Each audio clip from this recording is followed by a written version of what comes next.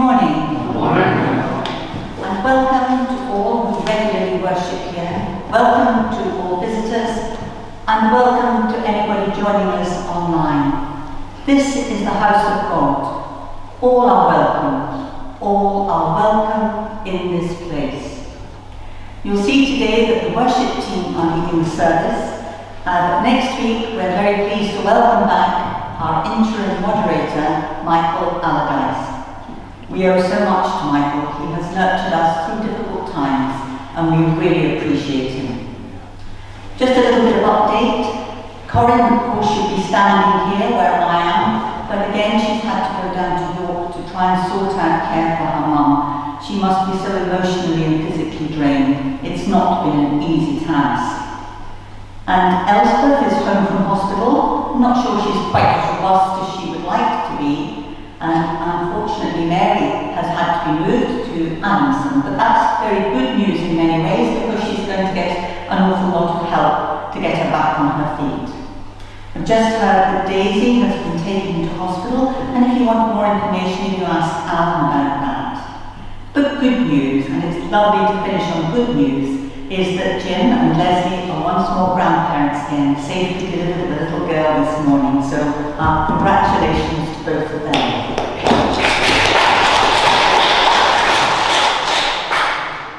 And now let us draw near to God. Our call to worship is taken from Psalm 111. Praise the Lord. I will extol the Lord with all my heart in the council of the upright and in the assembly. Great are the works of the Lord. They are pondered by all who delight in him. Glorious and majestic are his deeds, and his righteousness endures forever. He has caused his wonders to be remembered. The Lord is gracious and compassionate. He provides food for those who fear him. He remembers his covenant forever. He has shown his people the power of his works, giving them the lands of other nations. The works of his hands are faithful and just. All his precepts are trustworthy. They are established forever and ever, enacted in faithfulness and uprightness. He provided redemption for his people. He ordained his covenant forever. Holy and awesome is his name. The fear of the Lord is the beginning of wisdom. All who follow his precepts have good understanding. To him belongs eternal praise. Now this is just a short psalm of only 10 verses. In the first 9 verses, praise God for the many ways he is faithful to his people and upholds righteousness. For example, it says, great are the works of the Lord, glorious and majestic are his deeds. The Lord is gracious and compassionate. All his precepts are trustworthy. He provides redemption for his people. But the final verse with the line, the fear of the Lord is the beginning of wisdom. Now is this not a strange departure in a psalm which talking of God's love and care, and then suggests a relationship based on fear? We might question whether fear should exist in loving relationship, and whether the love of God has to be earned by our good deeds. I would agree with the suggestion of Vicky Sargent, Church of Scotland youth worker facilitator, who presented her thoughts on the Church of Scotland website for this week's lectionary readings, that a better translation would be reverent submission, meaning that to have proper respect and regard for God's goodness and faithfulness will help us begin to recognize it and seek to live up to it. We try to do what is good, not because we fear divine retribution, we don't, because we love and respect God and wish to hold ourselves in a proper relationship with him, and we want to live up to God's expectation for us. We shall now sing hymn 599, Holy Spirit, hear us.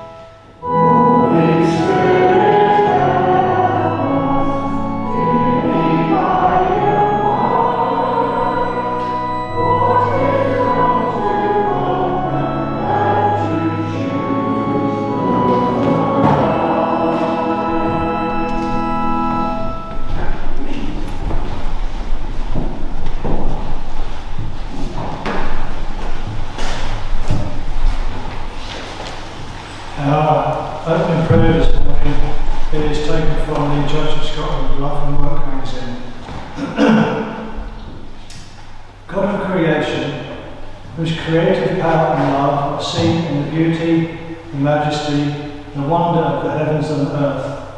We praise you for each act of creation, which tells of your glory and witnesses to your love. We praise you for the summer days, for the long sunlit hours, for the vibrant colours and the heady scents of the summer flowers that assail our senses. We praise you for days of rest and recreation, time to set aside the normal activities of our lives, to enjoy the beauty of the natural world, to inspire us, to renew us, to refresh us. We pray that through the beauty and wonder which surrounds us, our spirit will be lifted and our physical and mental health restored after so many months of hardship, anxiety, fear and despair. Lord Jesus, you came to bring us new life and sent the Holy Spirit to breathe new life into your people, encouraging and equipping them for the service of your kingdom. We pray that as we look to the beauty and wonder of creation for days of rest and recreation, we can turn to you, that through the Holy Spirit's presence we will be given all we need to live full lives, to serve you, to see around us the evidence of your love, and receive that new life which you have promised. God, the Creator, the Redeemer, the Enabler, help us to walk more closely with you, willing to follow where you lead, trusting in you for the future, looking to you for the present, in the knowledge that in all things and at all times, in all places, we are held in your love. Amen. And now let's say together the Lord's Prayer. Our Father, which art in heaven, hallowed be thy name. Thy kingdom come, thy will be done on earth as it is in heaven. Give us this day our daily bread, and forgive us our debts as we forgive our debtors. And lead us not into temptation, but deliver us from evil. For thine is the kingdom, the power, and the glory forever. Amen.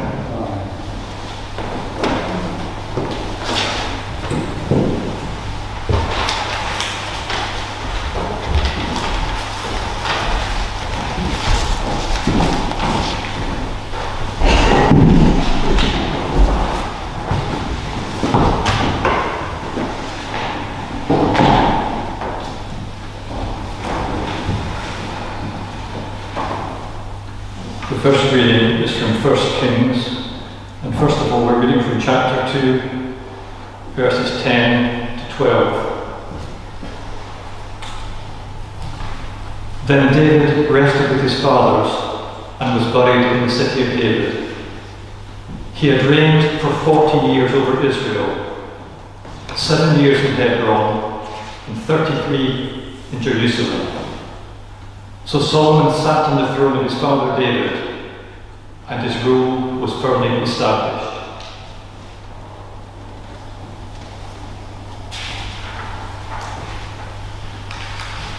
And now we're reading from chapter 3. We're going to read verses 3 to 14. Solomon showed his love for the Lord by walking according to the statutes of his father David, except that he offered sacrifices and burned incense on the high places. The king went to Gibeon to offer sacrifices, for that was the most important high place, and Solomon offered 1,000 burnt offerings on that altar. At Gibeon, the Lord appeared to Solomon during the night in a dream, and God said, "Ask for whatever you want me to give you." Solomon answered, "You have shown great kindness to your servant, my father David, because he was faithful to you and righteous and upright in heart. You have continued this great kindness to him and have given him a son to sit on his throne this very day. Now, O Lord my God, you have made your servant king in place of my father David. But I am only a little child, and do not know how to carry out my duties. Your servant is here among the people you have chosen, a great people, too numerous to count or number. So give your servant a discerning heart to govern your people, and to distinguish between right and wrong. For who is able to govern this great people of yours? The Lord was pleased that Solomon had asked for this. So God said to him, "Since you have asked for this, and not for long life or wealth for yourself, nor have asked for the death of your enemies, but for discernment in administering justice, I will do what you have asked. I will give you a wise and discerning heart, so that there will never have been anyone like you, nor will there ever be. Moreover, I will give you what you have not asked for, both riches and honour, so that in your lifetime you will have no equal among kings. And if you walk in my ways, and obey my statutes and commands as David your father did, I will give you a long life."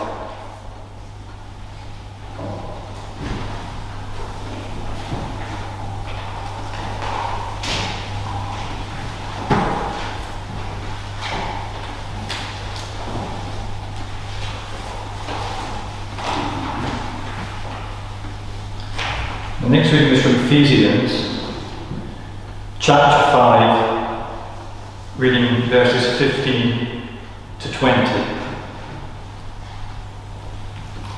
Be very careful then how you live, not as unwise, but as wise, making the most of every opportunity, because the days are evil.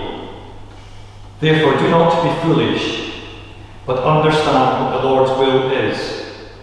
Do not get drunk on wine, which leads to debauchery. Instead, be filled with the Spirit. Speak to one another with psalms, hymns, and spiritual songs. Sing and make music in your heart to the Lord. Always give thanks to God the Father for everything, in the name of our Lord Jesus Christ. Amen.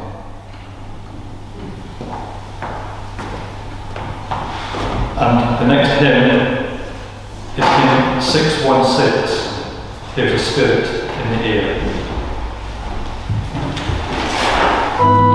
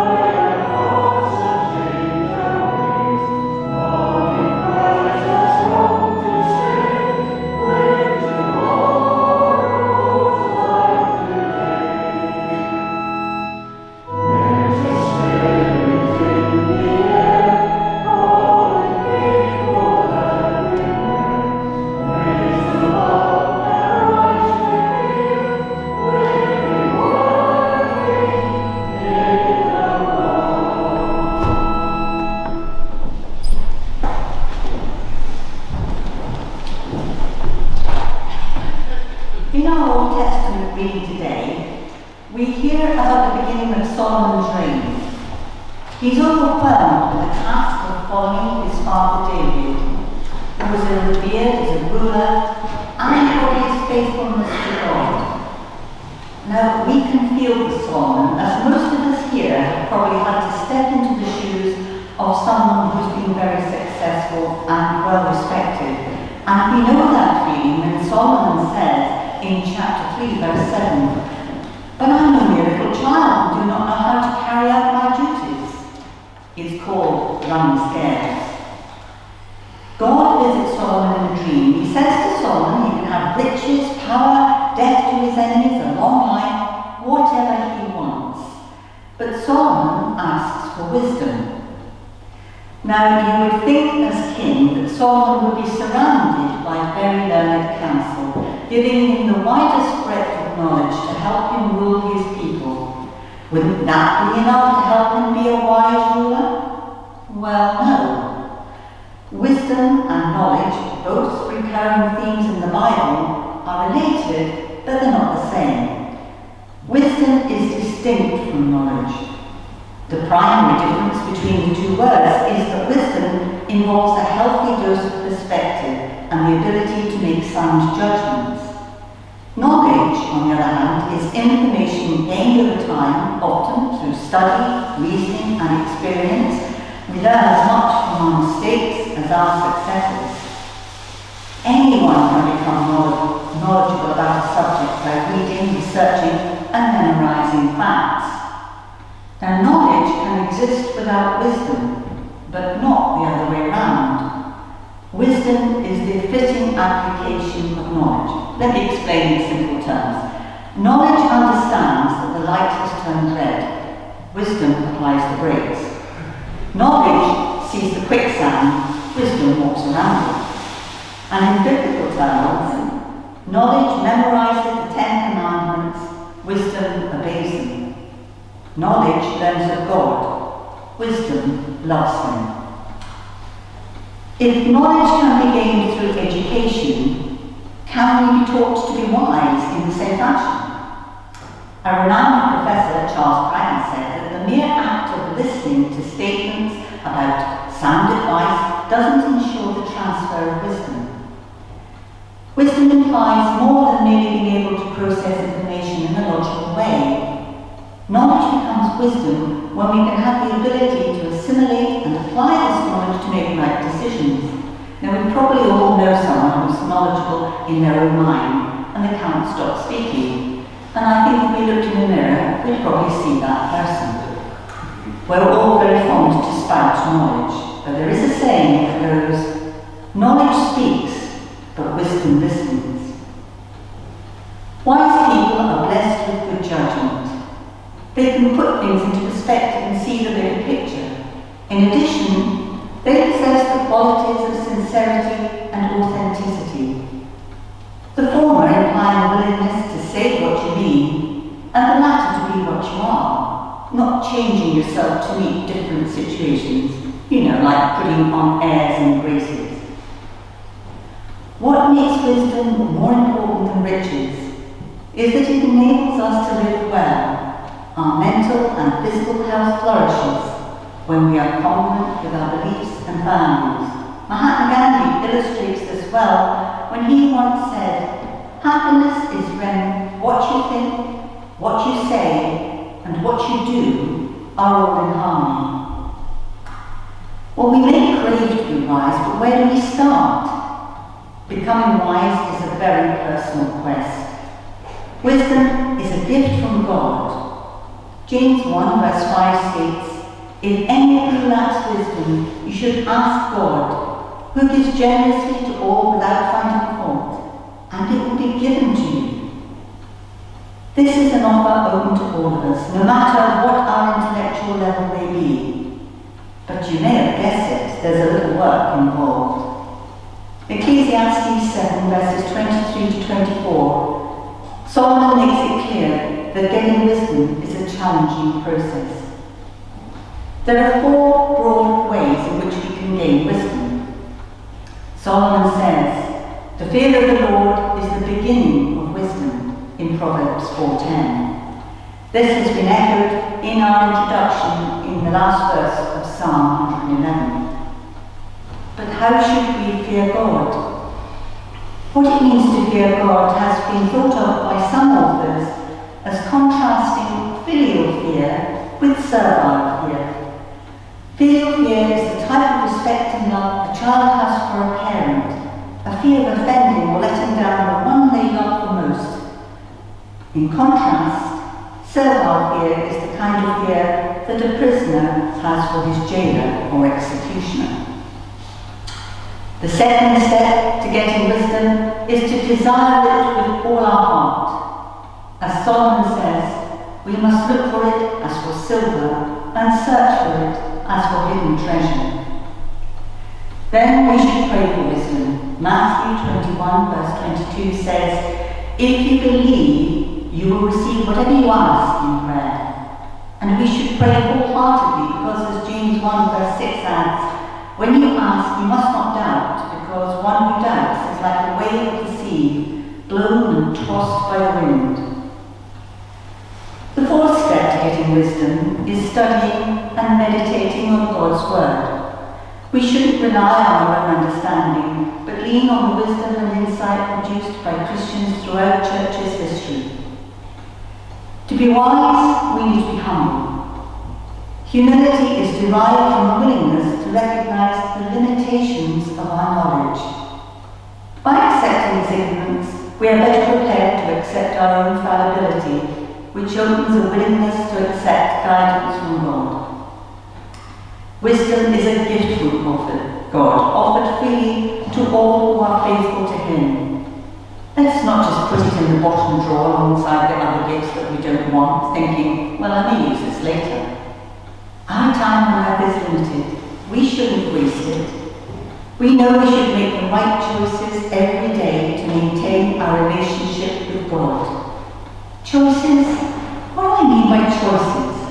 Well, this is a little story that illustrates the importance of choosing wisely. An old Cherokee Indian was teaching his grandson about life. He explained to the child, "A fight is going on inside me. It's a terrible fight between two wolves.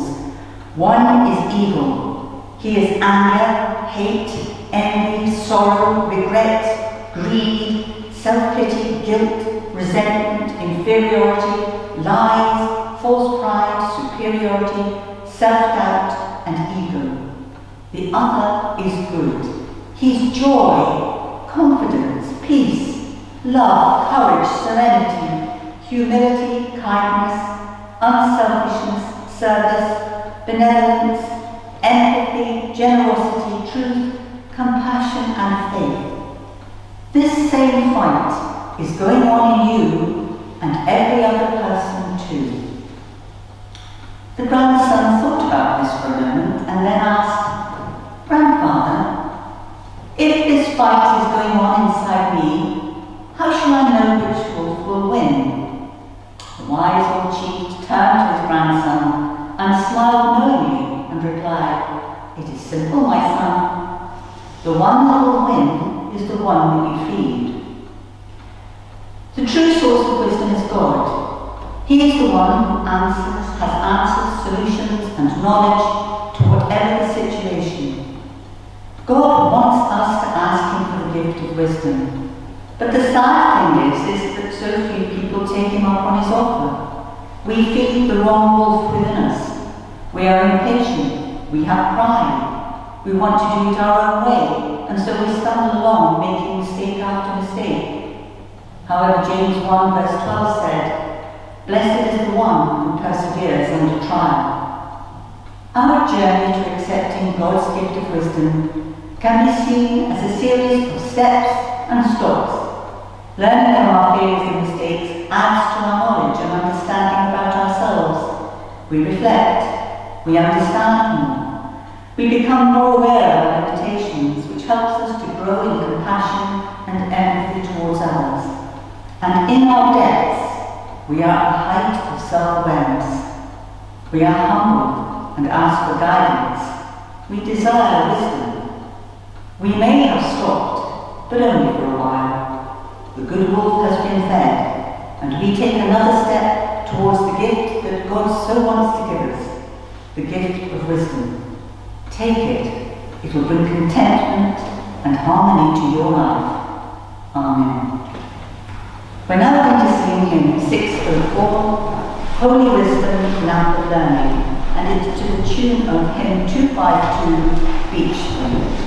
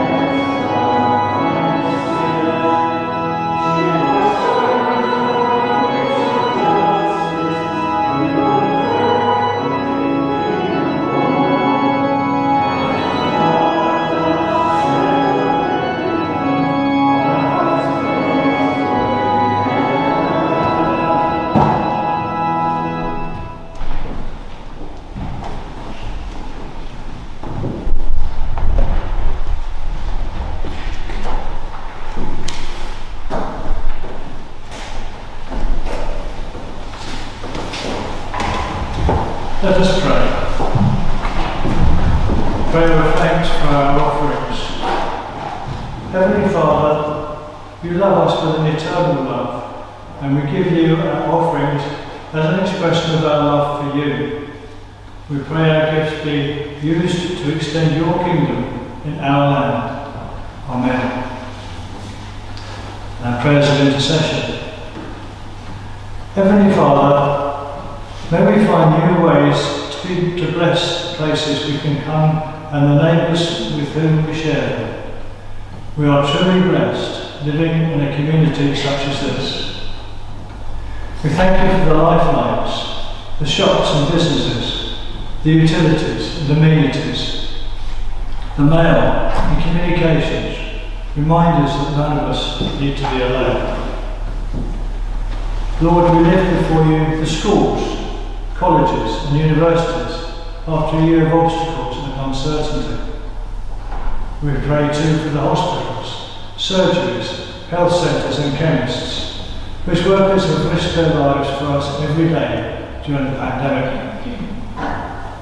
And let us now have a quiet moment as we bring to you the ones we know for whom the pandemic has meant procedures postponed, worry compounded, and illnesses left undiagnosed and untreated.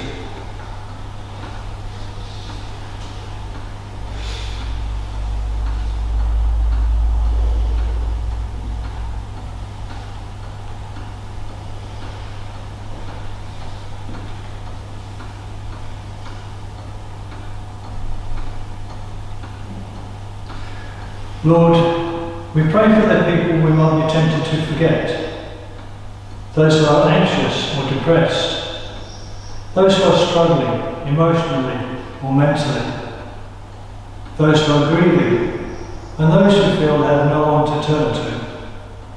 Show them they can turn to you and hold your protecting hand. We ask especially for those families caught up in the tragic events in Plymouth. Be with the grieving families and help them to understand why such things happen. Lord, show us the people to whom we might offer welcome and hospitality. We acknowledge the importance of our own safe spaces, and as we think back with gratitude to those who show kindness to us, give us the opportunity to extend the same gifts to others. Lord, we pray for those in authority at every level of government, local, national and international.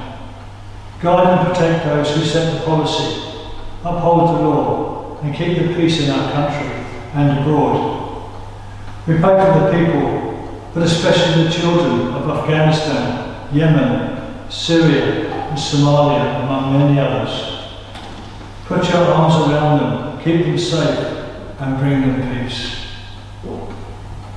Lord God, for the communities of which we are part, for those with whom we share our lives, and for all who serve our common interests and needs, we praise and bless you. Amen. And our final hymn this morning is hymn number 132, Immortal, Invisible, One Only Ones.